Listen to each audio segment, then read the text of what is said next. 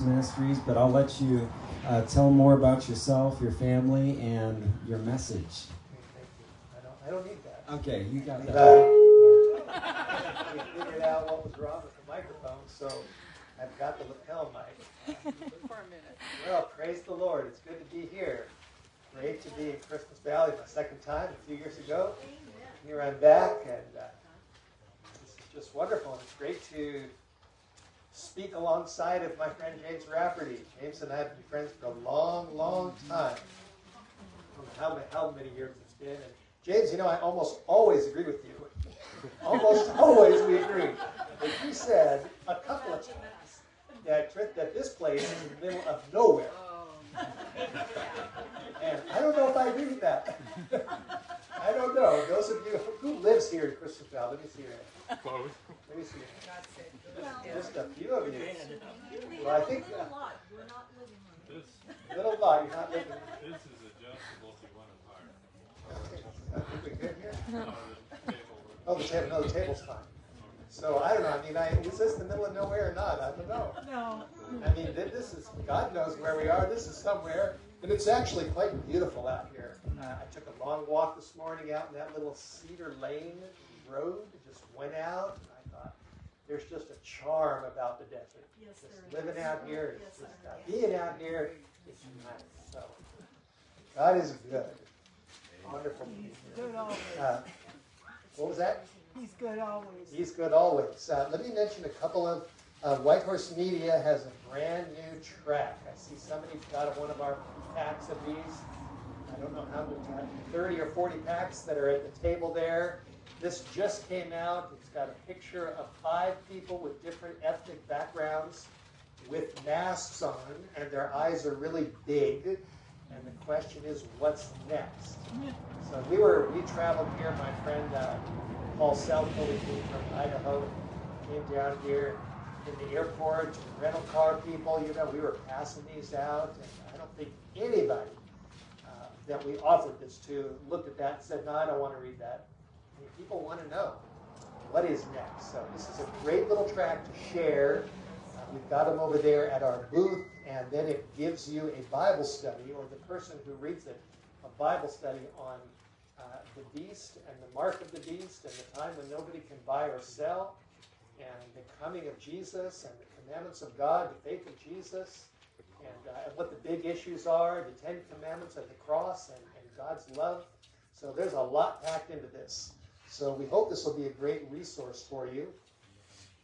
Let me share something else with you that I'm going to do. Hope you like this. I'm going to do something I've never done before, ever, in a camp meeting or anywhere in a meeting like this.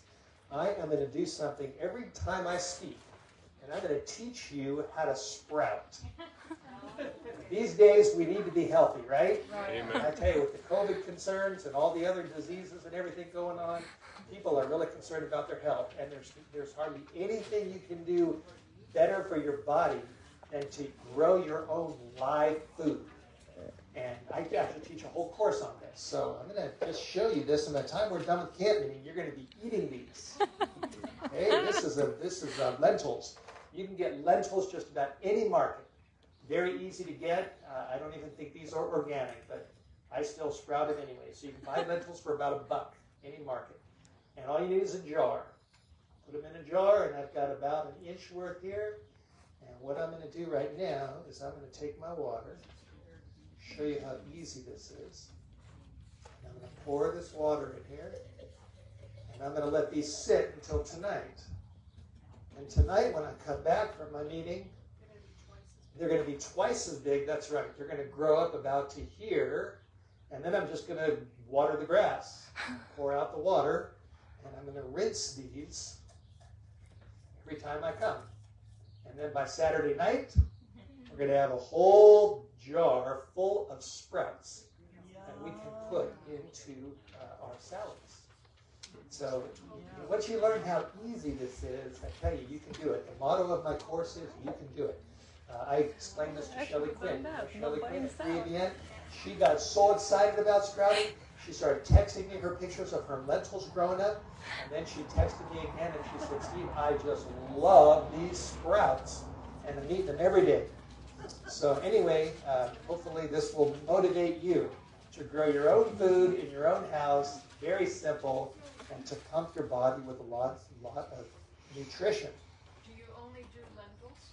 Oh no, I do a whole bunch. In fact, I have a little picture here of me and my son and my daughter with lots of different sprouts and microgreens, and I teach a whole course on how to grow all kinds. So this is just a little, the website is sproutingwithsteve.com. Sproutingwithsteve.com. So this will give you a little taste, and hopefully it'll motivate you to start growing your own food. This series that I'm going to do here, this camp meeting, is on Revelation chapter 17. We are going to have an intense Bible study, Amen. verse by verse, going through Revelation chapter 17. I've written a book on this. We had about 9,000 of these recently, and now we have about 1,000 left because they're selling quick. They're only for a couple dollars. We have a bunch of those over at the table, and it's called The Bloody Woman and the Seven-Headed Beast. The Bloody Woman. You like that title? Yes. The Bloody Woman and the Seven-Headed Beast. So that's what we're going to be studying here. This is going to be an amazing study. I was telling James this morning for breakfast that I've done a lot of research in Revelation 17. This chapter has just gripped me. I've been studying prophecy. I've been a Christian since 1979. The Lord has really blessed my life. I have a wonderful wife, Kristen, and 2 children. I could totally relate to James's just talking about his son and his daughter and our love we have for our children. And God has just been so good to me. And if you know about White Horse Media, you know that we focus on prophecy and the end times, and we put Jesus in the middle of everything. That's what we really want to do. Lift him up higher and higher. Talk about the ultimate price that he paid. And just a couple years ago, it just gripped my heart to study Revelation chapter 17. It's a very difficult chapter in many ways. It's very challenging. It's deep. It's powerful. It's about a woman riding a 7-headed, 10-horned beast. And so this first meeting, I'm going to talk about the woman, and the next meeting tonight, I'll talk about the 7-headed, 10-horned beast, what that's all about. And then it talks about later on in the chapter where the angel says there are 7 kings, and 5 have fallen, and 1 is, and the other one is coming for a short space. So we'll talk about that in the third meeting. And then the last meeting is called 10 Horns at War with the Lamb. It talks about the 10 horns on the beast who finally unite together, give their power to the beast, and they war on Jesus. And then it talks about the followers of Jesus who are called and chosen and faithful, who are friends of God, who are true followers of Christ in these last days. So all of this we're going to be looking at and unraveling in these next 4 meetings. How's that sound? Amen. Sound interesting? This is going to be very interesting. And I'll also let you know that in our church, there really is no complete consensus on all of the details of this chapter. There are different views on Revelation 17. And I've looked at these views. I've studied them. I've prayed that God would help me to understand this chapter. And what I'm going to do this camp meeting is I'm going to share with you the best as I can with the help of the Lord and the Holy Spirit what makes the most sense to me. And of course, I want you to study this yourself. Be a Berean. Study this out. And as I look at different views, I've concluded that I want to gravitate toward the view that has the least difficulties and that makes the most sense.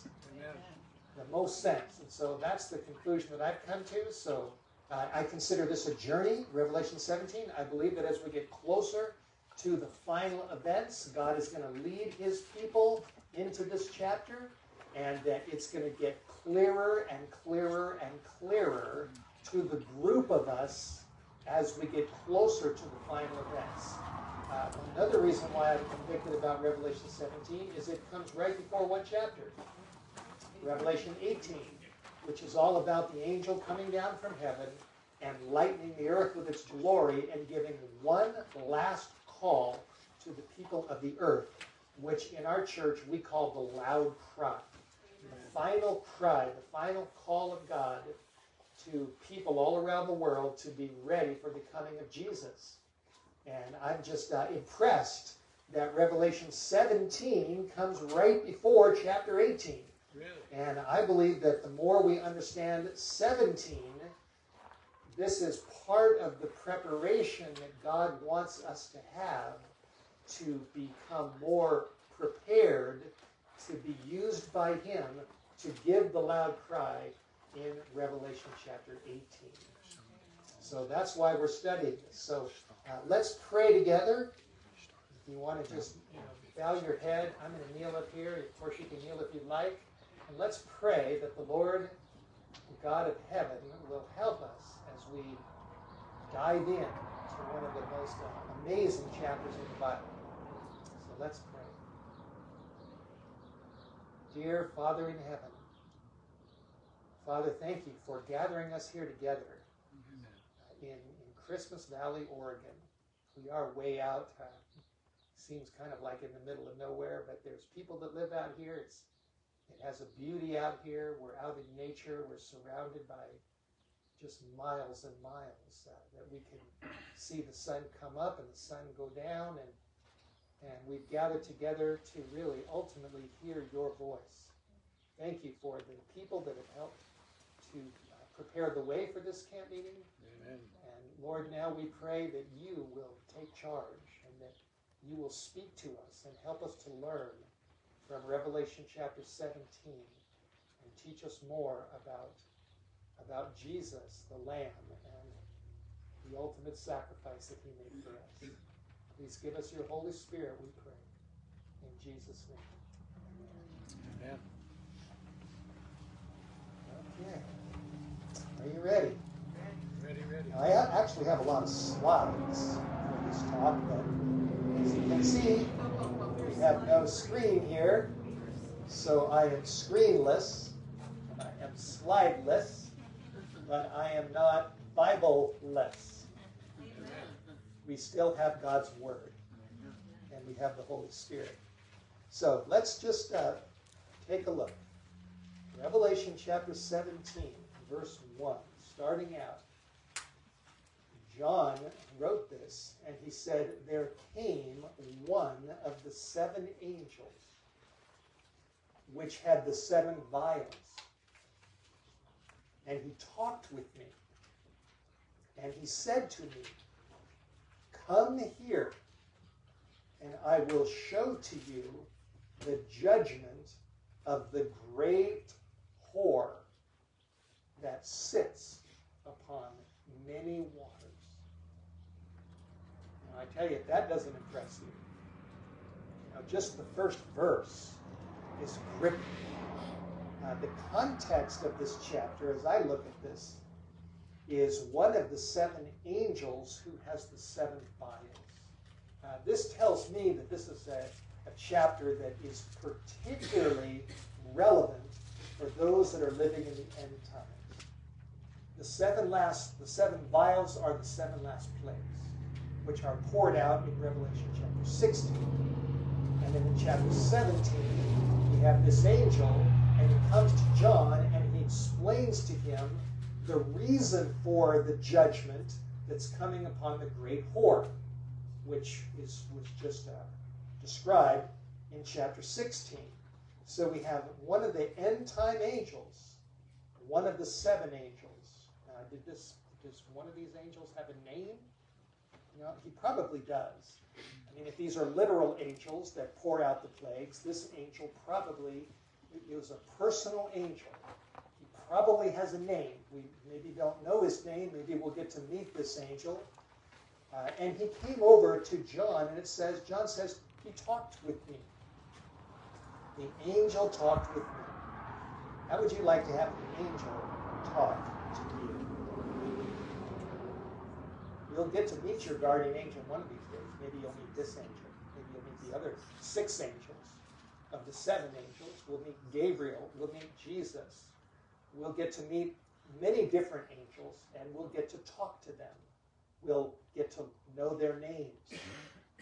what their names are. And as I look at this, one of the 7 angels, which had the 7 vials, came and talked with me. This impresses me that God wants to talk to us. He talks to us primarily these days in His Word. He talks to us through the Holy Spirit, and then also through His providence. God has different ways. He talks to us through nature. He talks to us even out in the desert, as we look at the beauties that are still around us. God wants to talk with me. He wants to talk with you. He talked to John, and we trust that this weekend, our goal of being here is that the Lord will talk to our hearts. Amen. Isn't that what you want? Amen. Isn't that why you're here? Isn't that why you drove all the way out here into the desert? You want God to talk to you. And many times we have to get away from all of the confusion and the voices and the multitude of the confusion that's in this world, so we can sit down and be quiet and let the Lord talk with us. That's what God wants to do while we're here. And those that are watching, I think that this is going live, isn't that right? On Facebook, He wants to talk to you too. He talked with me, and He said to me, come here. Now, I'm going to build my case as I go along. This is a big issue when it comes to understanding this chapter. I'm going to, step by step, try to build what I believe is a very reasonable and sensible case. That in Revelation 17, what's happening is this angel is calling John away from his time, away from the first century. He says to him, come here. The angel didn't go to where John was. He said, John, I want you to come here to where I am. I'm one of the 7 last plague angels down near the end of time. And so he said, come here. And then he says, I will show to you the judgment of the great whore that sits upon many waters. Now, this is a judgment. The angel is going to show John the judgment. He's going to show us the judgment. And I want to put the word just in this, that all of God's judgments are just. The angel came to show us and John the just judgment from a God who is love, a God who is full of mercy and compassion, and yet He's also just. And there comes a time, finally, when His just judgment falls. And as we read this chapter, it'll become very clear why God gives and sends a just judgment upon this great whore. Because this great whore is very evil. She's done a lot of really, really, really bad things. And so the time finally comes when God's justice comes. And Revelation 17 talks about that. Now notice, he said, I will show you the judgment that's coming upon who? It says, the great whore. Now, I've been impressed with this. Like I mentioned, I've been studying this chapter. It's gripped me for a long time, for a couple of years, and I've just been going over and over. I probably have memorized the entire chapter. I could probably lay it in bed at night just by myself and go down through the whole thing, top to bottom, because these verses are just in my head. The Holy Spirit has just impressed me that He wants me to know this chapter. The great whore that sits upon many waters. It's a lot of what this chapter is all about. When a person understands it, and the idea of the great whore points us in one direction. And we need to figure out, by looking at the clues of this chapter, who is the great whore. It's not a little whore. It's not a minor whore. It's the great whore, the big one. And a whore is a prostitute, is a woman who has departed from right principles and has gone in a direction of seduction and deception. A woman in the Bible, in the book of Revelation and in Matthew 25 and other places, a woman symbolizes what? Church. A woman symbolizes a church. That's right. There's actually two primary women in the book of Revelation. Chapter 12 is the woman clothed with the sun. She's clothed in white. She's the pure woman. And then in Revelation 17, we have the fallen woman. So the book of Revelation, in many ways, is the story of two women, the good woman and the bad woman. And as we get into this, we'll see that there's a time when the bad woman persecutes the good woman. And we'll talk about that. But, you know, in the Christian world, there's all kinds of different views on prophecy. Many different ideas, just like with everything else. There's ideas in politics, social media, all around us. There's all kinds of different views.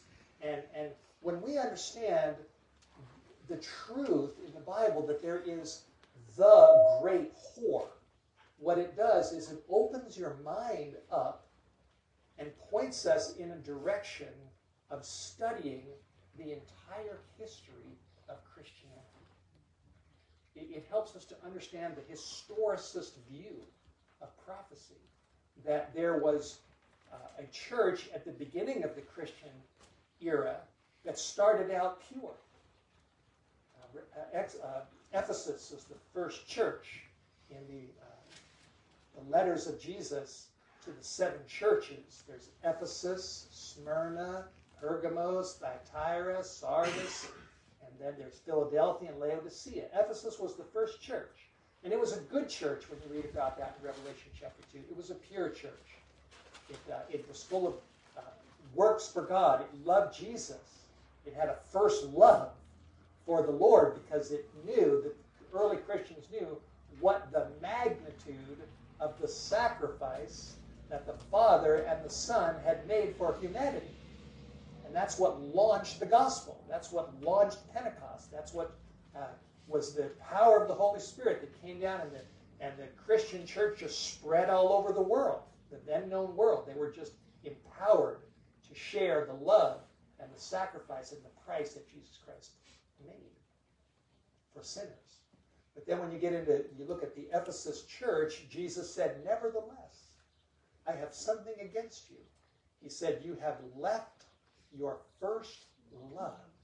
And then he said, "Remember, therefore, from where you have fallen, and repent and do the first works." And what's happening is in Ephesus, Jesus is telling them that they were beginning to fall. In the history of Christianity, 2 Thessalonians chapter 2, Paul predicted that there would be a great falling away that would come before the return of Jesus. And the church beginning to fall from grace and from love and from Jesus and his righteousness and his word, eventually it fell so far that it finally historically developed into the great whore that sits upon many waters. And most Christians generally have no concept of that. When they think about the end times, Bible prophecy, the last days, many of them think, well, the rapture is going to come and we're going to disappear, and then the beast is going to come, the Antichrist is going to come, the mark of the beast is going to come. It's going to come all after we're gone. And they have generally no concept of a falling away in the history of the church, a departure from biblical truth, a departure from Jesus and the Bible and the Holy Spirit that has resulted in the formation of this woman, this great whore that sits upon many waters. And if we just grasp just this first verse, that God wants to talk to us, this is an end-time chapter, and that God's judgments are just, and that there is this woman called the great whore, it opens our minds and it helps us to understand what has happened in the history of Christianity. So it's very valuable for us to understand this truth. Now notice it says that the great whore, she sits. What does she sit upon? It says she sits upon many waters. Now before we even go to verse 2, let's go down to verse 15. The angel said to John in verse 15, he said to me, the waters which you saw where the whore sits. All right, we just read that in verse 1. The whore is sitting upon many waters. And then verse 15, the angel then explains to John what the waters mean. What are the waters? It says, the waters which you saw where the whore sits are peoples, multitudes, nations, and languages. In other words, she sits on peoples, multitudes, nations, and languages all around the world. Amen. People are supporting her. And they're supporting this woman because they don't know that she is the great whore. They have no idea who she really is. If they knew who she was, they wouldn't support her. Right? But they don't know. We have this chapter, Revelation 17, deals with powerful themes. And you've got, at the very introduction, it's talking about this great whore that is being supported by people all over the world. And I tell you, that is impressive. And don't you think God wants us to understand that? Amen. As we move into chapter 18 and give the loud cry, the last call to come out of Babylon, the last rays of light to a fallen world, God wants us to understand what's going on in this world. And this chapter helps us to clarify what is actually going on. And again, most people have no clue. They don't know there is a great whore. They don't know that they're supporting her and her involvement with the leaders of this world. When we go to verse 2, it goes into more detail about this woman. It says, with whom the kings of the earth have committed fornication. So here we have kings, leaders, kings and kingdoms all around the world are committing fornication, which means they're having an unlawful relationship with this woman. So we have this woman that represents a fallen church, a great whore, and she's involved with the kings of the earth. And the kings are supporting her. That's state power. So we have a church that is being supported by state power. Amen. And that's a big problem because God's church doesn't need to be supported by state power.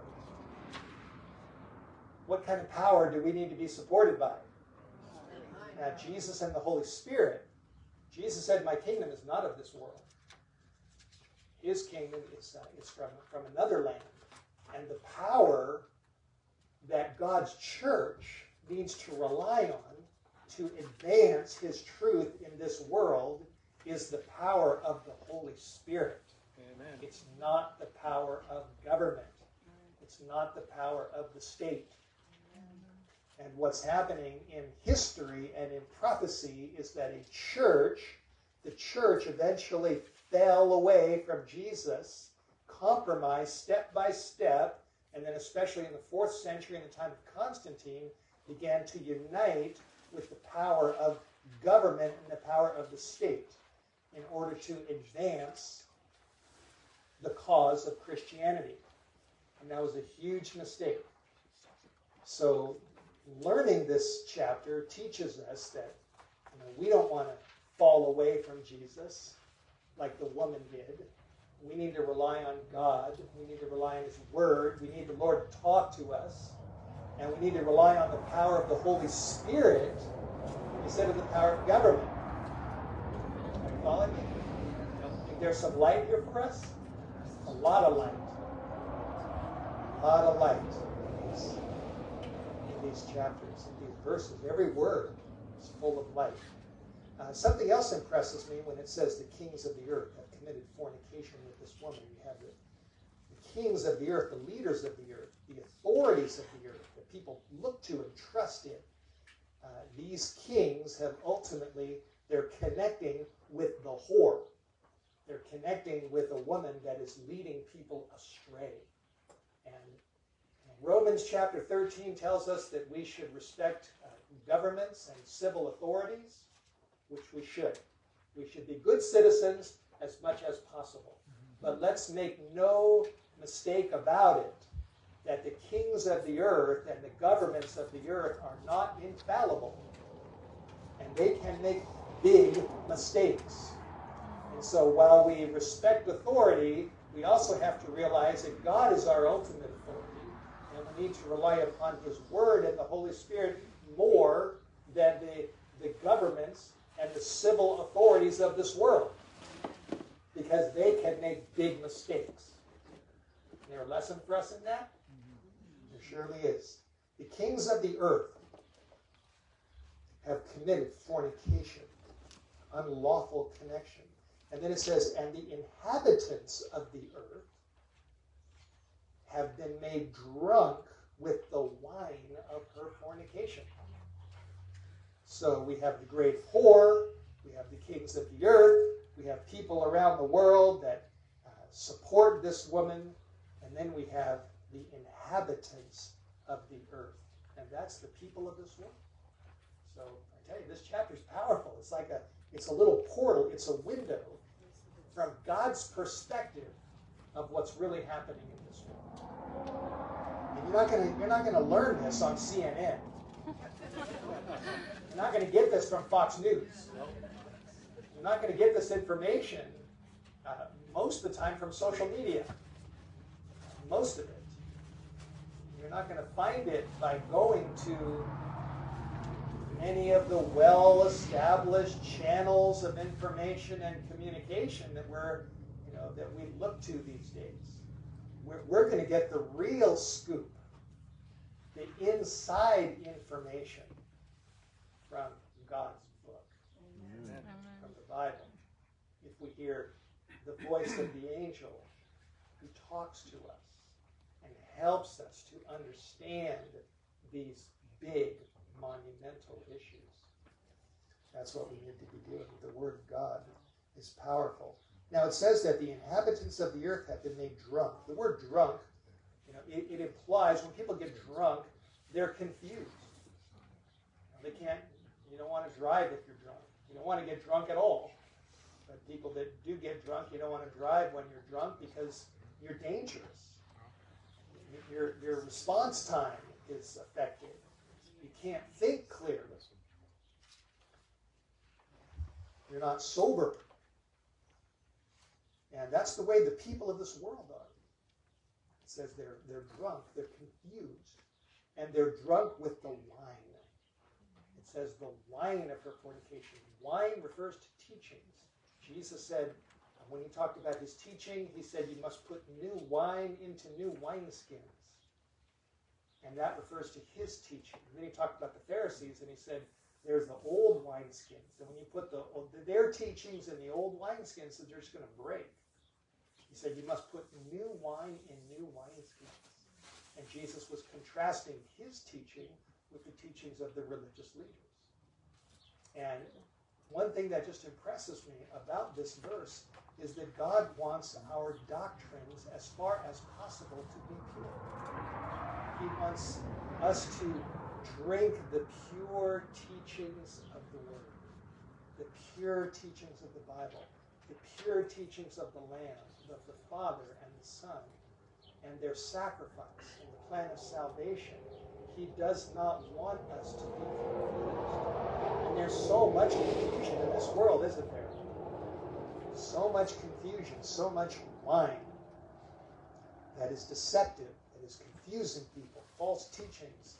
And I've been through, some of you have heard some of my testimony about some of the struggles I've been through in the last few years. I've had some real battles in my life, some real dark days. And God has used those dark days to teach me things that I could never have learned any other way. And some of the main lessons that I've learned in my dark days is to rely upon what he says in his book rather than teachings of men. Even my own mind, my own heart, I can't trust myself. I've got to rely on what God says above everything else. In fact, if you go to chapter 17 and look at verse 17, the very end of the verse, chapter 17, verse 17, at the end of the verse, it says, until the words of God shall be fulfilled. I've really been impressed with that God's words are going to be fulfilled. The key to our Christian life, the key to our growth in grace, the key to our relationship with Jesus, to becoming a friend of God, to having a close walk with him, to understanding the cross, to understanding his love for us. The key to all of this is accepting and surrendering to the words of God. The words of God are more important than the words of men. The wine of God is more important than the wine of Babylon. We need to stay with Jesus and learn a lesson from history that even Christians can fall away and become the great whore. And God doesn't want that to happen to us. He wants us to stay close to his word, because the words of God are going to be fulfilled. I have no doubt about that. Even though the book of Revelation was written 2,000 years ago, today the words of God are going to be fulfilled. No question about it. So we need to get grounded. And our being able to give the loud cry message in chapter 18 has a lot to do with us being grounded in chapter 17 in the words of God and in the Lamb. Jesus Christ is the Lamb. So, we've only gone through 2 verses. Let's see, we still got almost a half an hour. Good. Want to keep going? Well, we go deeper. Yes, we do. We've only gotten through 2 verses. Can you see why this chapter is written? It's just powerful. When you read it and think about it and meditate on it, there's a lot of light in these words of God, which are going to be fulfilled. So, verse 3 says, so he carried me away into the Spirit. You have a comment you're going to mention? Oh, yeah. Well, we'll get to that. Yeah. He carried me away in the Spirit into the wilderness. Yeah, we'll get there. But as I mentioned earlier, I'm going to build my case. There are, as I said, there's a lot of different views in our church on this topic. There have been different views for a long time. And I'm aware of a lot of those views. I've looked at those views on different sides, trying to figure this out and pray, Lord, help me to understand what this is talking about. And one of the pillar issues is the point of time, you might say, or the point of reference when this chapter applies to. Now, there are many views, or some views, that say that this chapter is from the perspective of John's day, because John wrote the book. He wrote this chapter, and so they look at the 5 are fallen, 1 is, the other one's not yet come. They look at a lot of this from the point of reference of John in the 1st century when he was on the island of Patmos as an old fisherman who had been banished, and he was there as a prisoner when he got the book of Revelation. I don't agree with that. I don't agree that this chapter is from the perspective of John's day. And I'm going to try to build a sensible, reasonable case for that conclusion. And the first part, as I mentioned, the angel said, come here. He's one of the 7 last plague angels. And he says, come here. The second point is that verse 3 says, John says, so he carried me away. He carried me away in the Spirit. And I'm convinced, this is my honest, conscientious conviction, and let me just say, I don't, if people disagree with me on certain points of this, I don't believe that God writes people's names out of the book of life because they don't agree with me. I don't accept that philosophy. I think, that if we have different opinions, let's come together, let's take a look at it, let's pray for God's guidance. Sometimes we don't all see eye to eye on everything. I've mentioned this before. I think I mentioned it to James, that I don't believe God is going to judge us on the 7 heads. He's going to judge us on the 10 commandments. Amen. And the 10 commandments have to do with love for God and love for our neighbor as ourselves.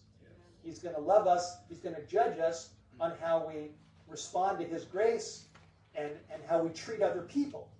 So I've gotten some emails from some people as I've shared my Bloody Woman book and my views on Revelation 17, and some people, a number of people, not a whole lot, but some people have just blasted me. And it's almost like, if you don't see it my way, you're doomed. And I think that that's a wrong attitude. Mm-hmm. I think we should tread softly, and we should be humble and teachable, and that God is going to lead a people. And as we get closer to the end, I think these issues are going to get clearer and clearer. Mm-hmm. And that God wants us to study this chapter. He wants us to be studying these. So as I've looked at this, I remember once when I was reading this chapter, I was very impressed with the fact that John says he carried me away. And I believe it was away from his time. Down the stream of time. He was taken away in the Spirit. And that tells me also that we have to have the Holy Spirit in order to understand the Bible. Amen. If we're not being led by the Holy Spirit, we're not going to come to correct conclusions. That's right. We've got to be led by God. We have to let his word be our guide. We need the Holy Spirit. In fact, the whole book of Revelation starts out in chapter 1 where John says, I was in the Spirit on the Lord's day. And then I turned around and he saw Jesus, and Jesus gave him the book of Revelation. So we have to be in the Holy Spirit. We have to pray for the Holy Spirit. The Holy Spirit to guide us in what this is talking about. So he carried me away in the Spirit into the wilderness. Now, I looked at that and I thought, there's got to be some significance to the word wilderness. Don't you think? The more you study Revelation 17, I tell you, every single word has impact. It's significant. And the word wilderness is significant. And I learned, as I looked at this and studied and prayed and asked for God to help me, that the word wilderness is used 3 times in the book of Revelation. Just 3. First, here's one of them, where John goes into the wilderness and he sees a woman. He sees this whore, this great whore. Now, the 2 other times it's used are in Revelation chapter 12. And if you remember, in Revelation chapter 12, verse 6 and in verse 14, what happens is the pure woman, the woman clothed with the sun, who's standing on the moon, which means she's reflecting the light of the sun, because that's what the moon does. The moon reflects the light of the sun. When you see a full moon up there and it's bright because the light you're seeing is the sun, not the moon. It's reflecting the light of the sun. And in Revelation 12, there's a woman standing upon the moon, and she's clothed with the sun. And there's a lesson for us in that, and that is that the true church, our mission, is to reflect the light of the sun. Amen. We're here to reflect Jesus, amen, not to reflect ourselves. Amen. We're just reflectors. We're in God's image. And that's his plan for us.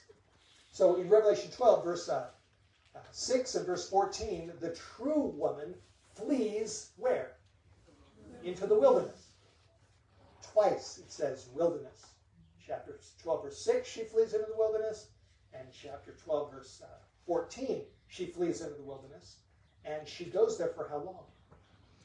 Anybody know? For 1,260 days or years in prophecy. So the 1,260 year period is when the true church was in the wilderness. And my conviction is that she was there, that the true woman was down. The true woman was persecuted. The true woman was in a down under state during the 1260 because the false woman was making war on her. But then at the end of the 1260, which occurred in what year? Who knows? What year was the end of the 1260 years? 1798. In 1798, the true woman starts coming out of the wilderness. And what happens to the false woman? She gets wounded in 1798. And she's now in the wilderness. So the true church is in the wilderness for 1260, and the false church is on top. But then at the end of the 1260, and from 1798 onward, the true woman is coming out of the wilderness, and the false woman has been wounded. But that wound will be healed, which we'll get to as we keep going through this chapter. So anyway, I'm building my case. Here, John is taken into the wilderness, which I connect with chapter 12, and now it's a time where the woman, she's not as powerful as she was, but her power is going to come back. Now, as you keep reading, it says she's sitting. Now, here's another point. When John sees this woman sitting upon a scarlet-colored beast in verse 3, he's carried away, and he sees this woman in the wilderness. He sees a fully formed woman. In Revelation 13, he saw a beast rising up, showing that beast was coming in the future. But in chapter 17, this woman is not going to, he doesn't see her rise up.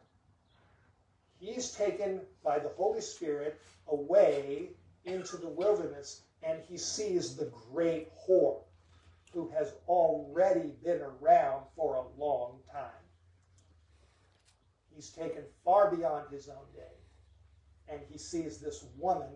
She's already great. She's already been fornicating with kings. She's already made people drunk with wine. And now he sees her sitting upon this animal, this creature. Now, what's the color of that creature? I saw a woman sitting upon a scarlet-colored beast. And that's very interesting, scarlet-colored. And I'll talk about this tonight, that there are 3 7-headed, 10-horned beasts in Revelation. The only place in the Bible you have 7-headed, 10-horned beasts. Only place is Revelation. And there's 3 of them. There's one in chapter 12, who's red.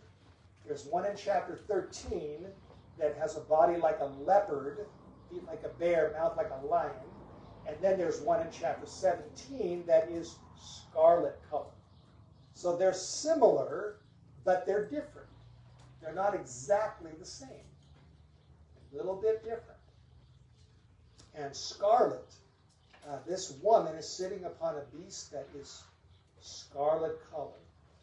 And I thought about that, and my daughter, she's 13, Abby, her favorite verse in the Bible is Isaiah chapter 1, verse 18, that says, though your sins be as scarlet, they shall be as white as snow. Amen. So scarlet represents sin in contrast to what is white as snow. And this has impressed me that the reason why this beast is scarlet is because it is full of sin. It is a sin beast. And we know in the Bible, what is sin? Sin is breaking God's law. So this beast and this woman are lawbreakers. She's a law-breaking woman, and this is a law-breaking beast. And it is scarlet color. And that also impresses me that God does not want us to follow the ways of sin, but he wants us to have our sins washed away so there is white as snow. Amen. So when we see the great whore, there's a lesson for us: don't fall away. When we read about the wine that the whole world drinks, there's a lesson for us that we need to make sure we drink the pure wine of Bible truth. When we see the color of this beast, it impresses us that God wants to call us away from sin, and he wants to clothe us with the white garments of the righteousness of Jesus Christ. Amen. And wash our sins away. So there's a lot of lessons in this chapter that are very personal and practical. This is not just theory. We need the Holy Spirit. We need Jesus. We need his white garments. We need his righteousness. We need to follow his word. We need to follow the Lamb, which we'll get to. He's the center of this chapter. So a woman is sitting upon a scarlet-colored beast, and it says, full of names of blasphemy, having 7 heads and 10 horns. Now, I looked at that recently, and I noticed something. That this beast in Revelation 17 is full of names of blasphemy.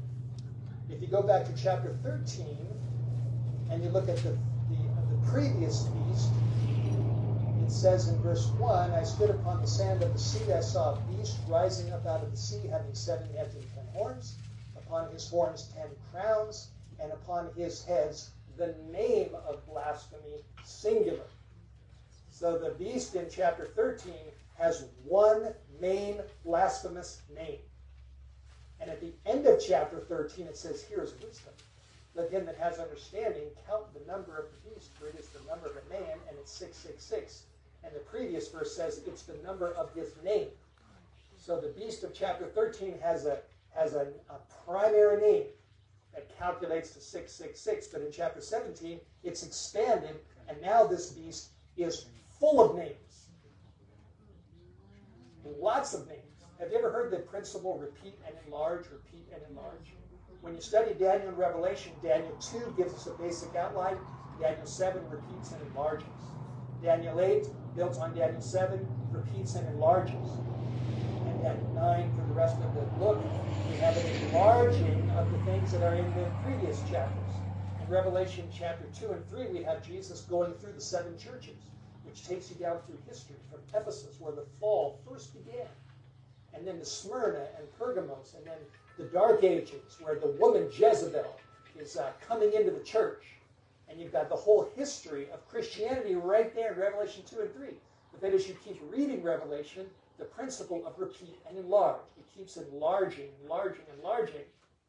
The first 7-headed beast is in chapter 12. Then there's more information in chapter 13, enlarging. And then when you get to chapter 17, it enlarges more. So the one name in chapter 13 then becomes full of names. And the woman is now sitting on many waters, which represent nations, tongues, people all around the planet. And all the people of the earth are drunk with the wine.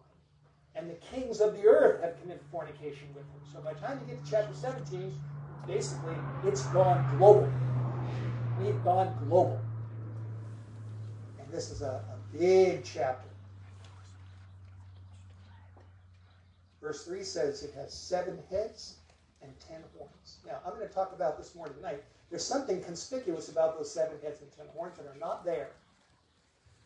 Maybe I should give you the punchline. I'll wait till tonight. There's something really important about those 7 heads and 10 horns in verse 3. Verse 4 says, the woman was arrayed in purple and scarlet color. Now look at her colors. The early church was arrayed in fine linen, clean and white. The early church was clothed with the righteousness of Christ. And it went out conquering and conquering. But by the time you get to this woman, she has given up the righteousness of Jesus.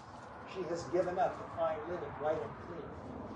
And she has been seduced by the temptation to connect with the kings of the earth and to become a powerful woman and to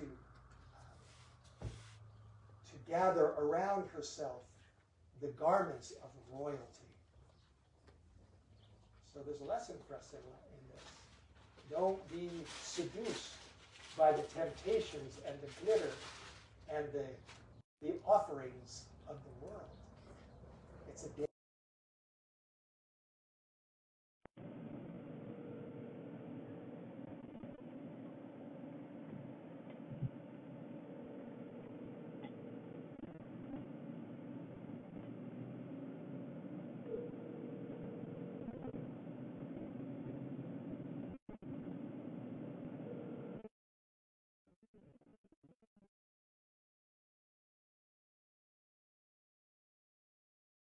written mystery Babylon the Great.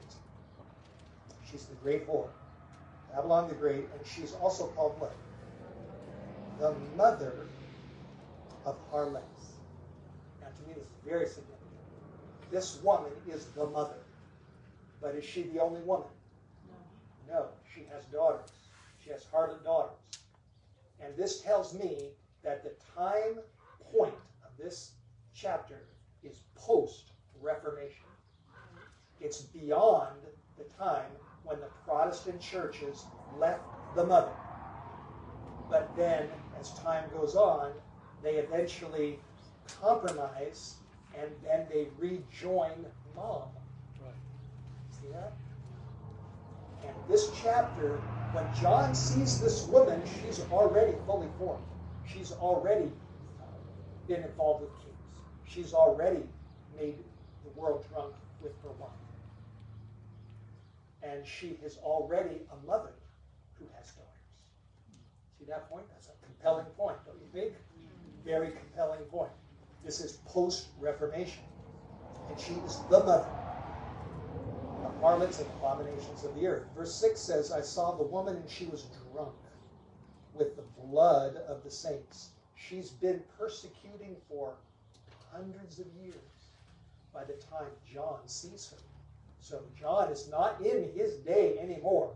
He is taken in the Spirit far beyond his day, down the stream of time, down to the time after 1798, when now this woman is in the wilderness, she's in a wounded state, and she has a whole history behind her of bloodshed and fornication with kings. And she's a mother with her daughters. And she's a persecuting woman. She's drunk with the blood of the saints and with the blood of the martyrs of Jesus. This is why I titled my book, The Bloody Woman and the Seven-Headed Beast. Now, the idea of the blood of the saints and the blood of the martyrs of Jesus, I think about what James said earlier today about the sacrifice that the Father made and the Son made. And when you think about the fact that there have been martyrs and saints down throughout Christian history, which most Christians are clueless about. They just think about the end times, the rapture, the Antichrist, the future. They've forgotten 1,500 years of apostasy and the rise of the great whore and the bloody persecution against the martyrs of Jesus. That's been lost sight of. And those martyrs, Abraham made the ultimate sacrifice when he was willing to offer his son. And these martyrs have seen that sacrifice. They've seen that love. They've seen the Father and the Son and the suffering that they've been through, and they have decided, I'm on the side of Jesus Christ no matter what. I'm not going to go with the kings of the earth. I'm not going to drink the wine of Babylon. I'm not going to follow this great whore. I'm going to stick to the Word. I'm going to stick to Jesus. I'm going to be led by the Holy Spirit. And even if I have to die for my faith, and to make the ultimate sacrifice that I can make, I'm willing to do it because Jesus made that sacrifice for me. Amen. See that? I tell you, there's a lot of power in this chapter. And God wants us to have the faith of the martyrs, the faith of the saints who are willing in the final crisis, when we go into the loud cry and give the final message and expose the woman, the mother, and the daughters, and the things that are happening in the final days, we're going to get into trouble. A lot of pressure. We talk about the pressure that's coming against people now through social media, cancel culture, and not going along with the crowd. I tell you, if we give the message of chapter 17 and chapter 18 as it is written in the Word of God through the power of the Holy Spirit and lift up Jesus, many of us are going to get into big trouble. And we need to be willing to endure that and to actually accept it joyfully, to follow in the footsteps of the Master, to suffer for Christ as Jesus suffered. We're willing to suffer, and the greatest privilege that anybody can ever have is to share in the sufferings of Jesus. Amen. To participate in those sufferings to some extent, and to be willing to give our lives for the Lord who gave his life for us. When John saw this woman drunk with the blood of the saints and the blood of the martyrs of Jesus, he says, when I saw her, I wondered. Now, the King James says great admiration. Admiration is not really the best translation of that word. In the margin of my Bible and other Bibles say this, great amazement. John was amazed. He was shocked at what he saw. And as I wind this up, I tell you, there's only one church that fits every detail of this prophecy, whose cardinals have the colors of purple and scarlet, who is involved with kings, who's a great and mighty church that influences people all over the world, that has communicated wine and teachings that the whole world has been drinking, that is a persecuting woman, that has drunk with the blood of the saints, the blood of the martyrs of Jesus, that has daughters that came out of her, but have step by step chosen to reunite with the mother. There's only one church that fits this prophecy. And in chapter 18, it also says, come out of her, my people. God has his own people. Some people say this is the Roman Empire of John's day. No, it isn't. This is not the Roman Empire of John's day. This is a church down weak C in the end times. And Revelation 18:4 says, come out of her, my people. And that shows that God has people inside this church that are his people, in the mother and the daughters, that are the people of God that he loves, that he cares for, that are following him, following Jesus as best they can. And when these final issues hit, they need to come out.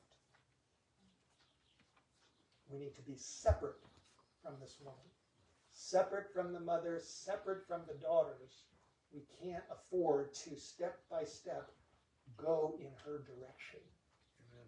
Because if we do, we're in danger of ultimately receiving and sharing in the just judgment that is going to finally fall upon this woman because of her horrific crimes. That's why God sends judgments upon her, because she's killed his kids. She's drunk with the blood of the saints, the blood of the martyrs of Jesus, the blood of God's own children. So finally, at the end of time, mercy runs out for this woman, and justice comes upon her. And that's what we'll continue to study about tonight, Friday night, and Saturday night. So I hope you've been inspired by part 1 of our study on exploring Revelation chapter 17. Amen. You're welcome. So let's pray.